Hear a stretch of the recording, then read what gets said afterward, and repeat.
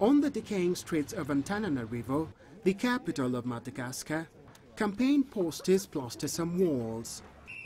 The occasional van drives around decked in colors of the presidential hopeful, and newspapers are filled with electoral promises. But disenchantment with politics runs deep.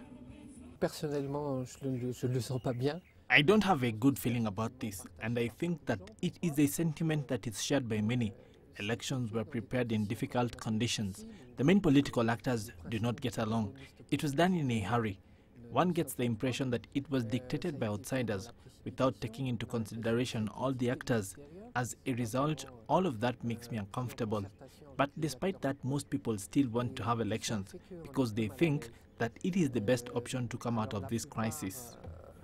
Malgré tout, veulent avoir d'élections parce qu'ils pensent que c'est la meilleure solution pour sortir de la crise.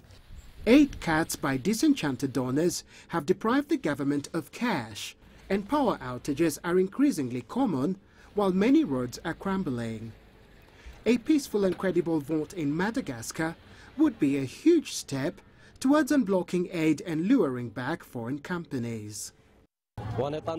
There are a lot of irregularities. There are many things that are not ready, mainly ballot papers that are not ready in time.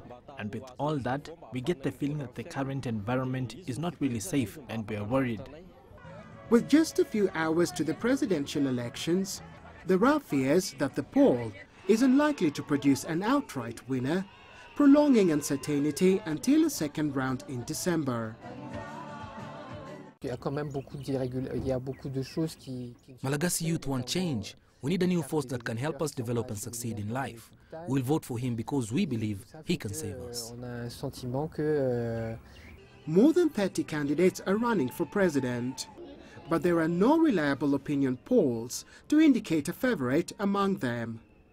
Robert Nagelo, CCTV, Nairobi, Kenya.